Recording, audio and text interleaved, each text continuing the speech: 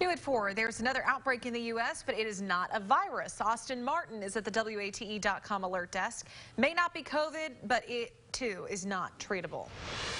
Yeah, it's spreading in those already hard-hit, high-risk places, nursing homes and hospitals. Health officials say it's an untreatable fungus. The superbug called Candida auris has been reported in Washington, D.C. and Dallas so far. It's a harmful form of yeast that is considered dangerous to hospital and nursing home patients with serious health problems.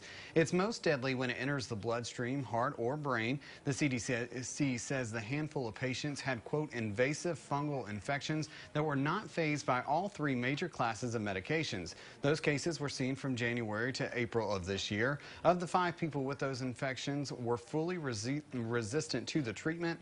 3 of those died. Now, outbreaks in healthcare facilities have been spurred when the fungus spread through patient contact or contaminated surfaces. So the CDC says good hygiene and staying away from those infected are the best things healthcare providers can do. At the alert desk, Austin Martin, WATE.com.